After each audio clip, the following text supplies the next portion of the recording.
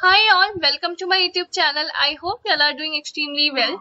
In this video, we are going to solve today's problem of the day on the Geeks for Geeks platform. So today's problem is longest subarray with sum divisible by k, right? So as usual, first of all, we'll be understanding the problem statement, then the logic part, and then we'll be proceeding to the coding part, right? But before proceeding further to the video, make sure to subscribe my channel. If you haven't subscribed the channel till now, it will really motivate me to create more such content for you, and make sure to join our Telegram community as well. The link for the Telegram channel is given in the description itself.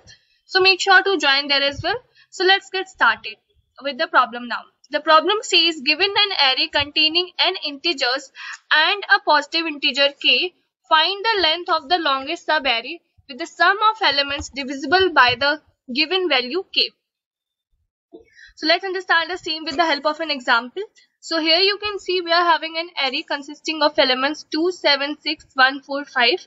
K value is 3. So what we have to determine? We have to basically determine the length of the longest subarray whose sum of the elements is divisible by the given value k. So here, if you will see, so in the output we are getting 4. It means the length of the longest subarray whose element sum is equal to it's divisible by k. Okay. So here you can see the subarray is 7, 6, 1, 4. Now if you will add these elements, 7 plus 6, 13, plus 1, 14, plus 4, 18. Okay, and 18 is what? 18 is divisible by 3, right? With sum 18, which is divisible by 3, right? So that's why we are getting, this is the maximum possible subarray whose sum of the elements is divisible by 3. Hence we are getting the output as 4. Let's understand with the another example. So here we are having minus 2, minus 5, 12, minus 11, minus 1, 7. So for here the value of k is 3 and the output we are getting is 5. So here the subarray that they have chosen is 2, minus 5, 12, minus 11, minus 1. Here the sum is what? Minus 3, which is again divisible by 3. Hence we are getting the output as 5. Right? So this is how it is. So first of all, I believe most of you must have got the idea that what we can do here, prefix something we can use here. You must be thinking about that because generally we have come across the question like this. So some idea must be coming to your mind, right? Prefix sum, hash map, like this, right? So let's understand. Let's dig into this problem. Let's understand that how we can basically solve it. So just a minute. So let's say we are having the input like this. 5 is the size of our array, right? 3 is the key value. Then let's say the array elements are 1, 2, 12, 2, 4. Let me put the index as well. So 0, 1, 2, 3, 4. Right? So for this one, if you have to tell the length of the maximum subarray, then how we are going to do this, how we are going to approach this. So I gave you the hint, the prefix something, right? I gave you the hint. So let's understand in the same way. Here if you will see, so 2 plus 1 3, 2 plus 1 3, 3 plus 12 15. This subarray is divisible by 3, right? And okay, so here till here we got 15 plus 2 17 plus 4 21. This is the longest one, right? This is the longest one because here we are covering all the array elements. So we got the idea. So first we will be storing the sum. So if here you will see, we will start from here. The sum initially that is 0, right? That is 0. And we have to keep track of the remainder as well that we are getting for a specified sum. So initially when your sum value is 0, remainder will also be 0, right? Okay. Then here the sum value will be 1. Remainder will be what? 1 itself. Then here what will happen? The sum value will 2 plus 1, that will be 3, remainder will be 0 because if you will divide 3 by 3, you will be getting 0. Then sum will be what? 12 plus 3, 15. Remainder again that would be 0 because 15 is divisible by 3. Then 15 plus 2, 17. For 17 if you will do, so what you will get as the remainder? 2, right? Then 17 plus 4, 21 and remainder would be 0. Okay. Now, you can see this pattern is getting repeated. Okay. See, here we considered 1 0. Here we considered this 0. When sum was 0, remainder was 0. Okay. Then this 0 is getting repeated again. The pattern, this value is getting repeated again. It means what?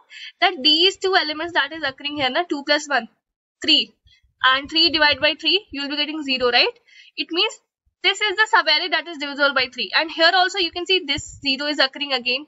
So here if you will see, so 2 plus 1 3 plus 12 15, this is also divisible. Then here also this 0 we have.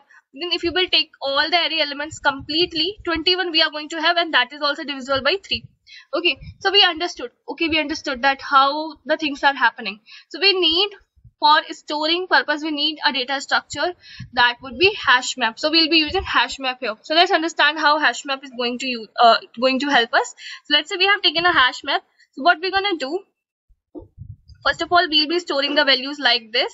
We'll be taking the prefix sum and the remainder, like simultaneously we'll be taking the sum as well as we'll be storing the remainder as well. So remainder, you can see, first of all, for this 0, now for this 0 what we will do, we in our map, in our hash map, we will put 0 comma minus 1. With this 0 we will associate the value minus 1. Okay, then what we are going to do, so if some value is already there in your hash map, so for this we are doing some computation. If value is not there in the hash map, then what we're going to do, for example here, this remainder, this 1 is not in hash map, right? So we're going to put this map dot put this value and the index associated with it. So what is the index? 0. So put it. Then we will see 0. We will come across this value 0. 0 is already there in the hash map, right? And what is the value associated with this? Minus 1. So if you are seeing a value that is already there in the hash map, then there we have to put our logic. Our logic of whom? Our logic to find the maximum length subarray. Okay. So there we will see, we will fetch the value that is associated with that key, with that value 0. What is the value associated? Minus 1. And the index on which we are currently. So we are on one index. We are on this index. Let's call it as I. So what we're going to do is we are on I minus 1. This minus 1 is what? The value associated with 0. With 0, what is the value associated? Minus 1. So that's what I'm taking here. Index value is 1. So 1 minus 1, you will be getting 2. Okay, so this is the length of possible subarray, maximum possible subarray that we have got till now. I'm saying till now.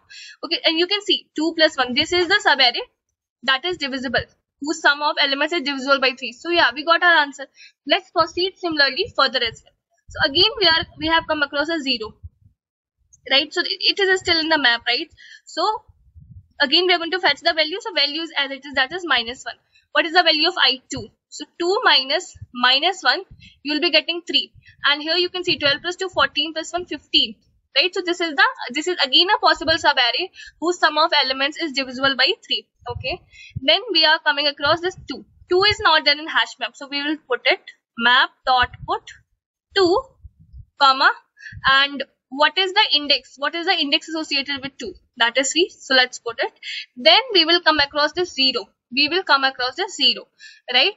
So for this, that is already there in the hash map. So what is the index? 4 minus what is the value associated with this key? 0, minus 1. Okay, so we will be getting 5. So you can see 5 will be the correct answer. The maximum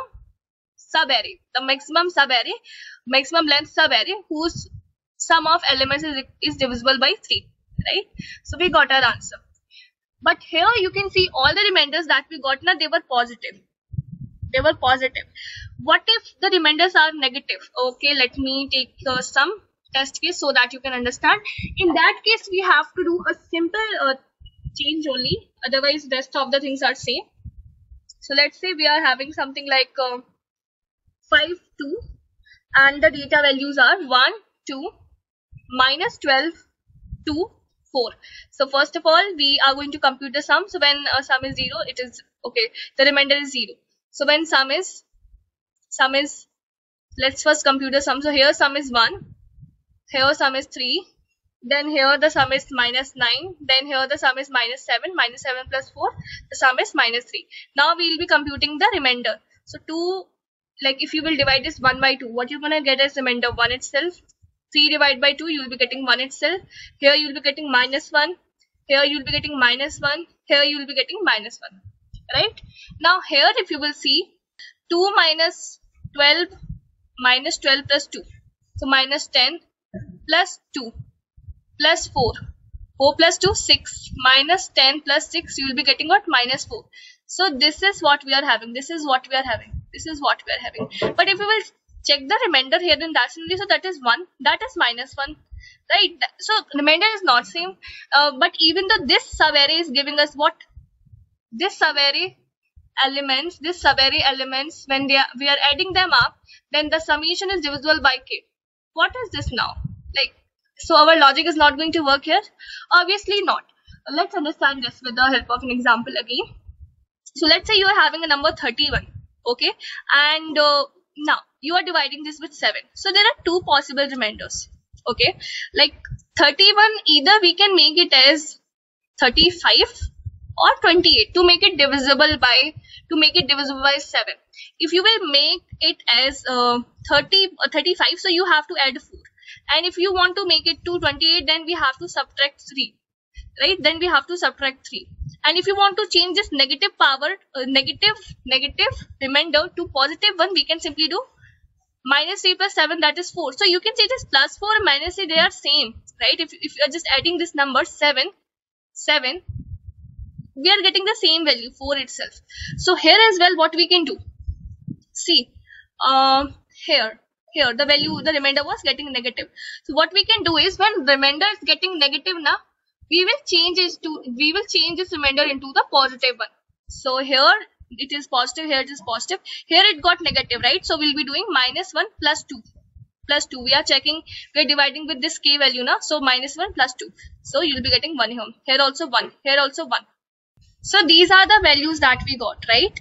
Now here if you will see, if we are going to add these values, so 2 plus 1, 3, minus 12 will be getting -9, -9 plus 2 will be getting -7, -7 plus 4 will be getting what? -3. Okay, -3 is not divisible by 2, right?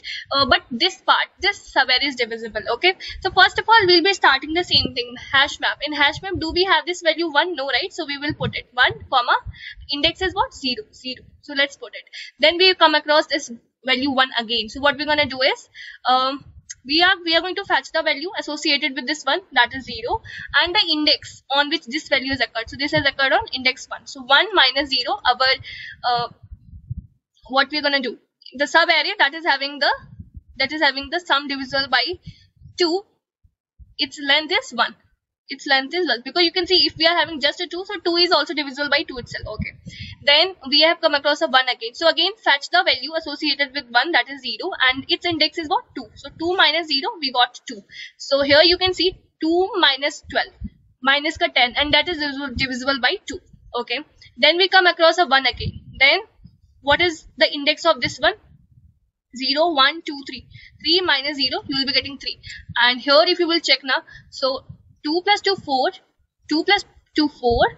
Minus 12 plus 4, minus 8. And that is divisible by 2. Okay. Then we come across a 1 again. Then here if you will check. So what will be having? Here? The index is what? 4. Okay, so 0, 1, 2, 3, 4, 4, and the value associated with this 1 in the hash map is 0. So we'll be getting 4, and you can see that's what the answer is, right? This is the maximum possible subarray whose element sum is divisible by k. K value is what? 2. Okay, so you must have understood both the scenarios, when the remainders are negative and they are positive, what we have to do and how we have to approach. So I think the approach part is clear for you. So let's move to the code part now. So here's the code for this particular problem. We are taking a variable res that will be returning at the end, that will be storing the maximum length, right? Here's our hash map. This is the sum and the remainder value. So initially we are putting in the hash map 0, minus 1. This pair we are putting. Then we are going through all the elements that is there in our array. So we are, you can see we are taking this sum value, right? So because we need what? Prefix sum. So sum plus equal to ARRI, and simultaneously we are storing the remainder as well with that associated with that particular summation. Now here we are making sure that if remainder value is less than 0, then we are converting this into the positive one by adding this k value. Right, now here what we're doing is we're simply checking that if that particular k is already there in our hash map. So what we're going to do is we are going to fetch out the value associated with that particular key. Right, and then to calculate the length, what we are doing is simply I minus the value that we have got now. So I minus index. Now here we are checking that if the length that we have got right now, if it is greater than that of the value that we have in res, so just we are updating the value of res. Otherwise, if this value is not even present in our hash map, so we are putting this value, putting this key value pair, where key is going to be the remainder and I is going to be the value in our hash map. At the last, we are simply returning this res, right? So I hope that is clear. Thank you so much for watching this video. I have provided the code in the description for the difference, so you can just check it from there. Thank you everyone for watching this video. Guys, keep learning, keep preparing. Bye bye.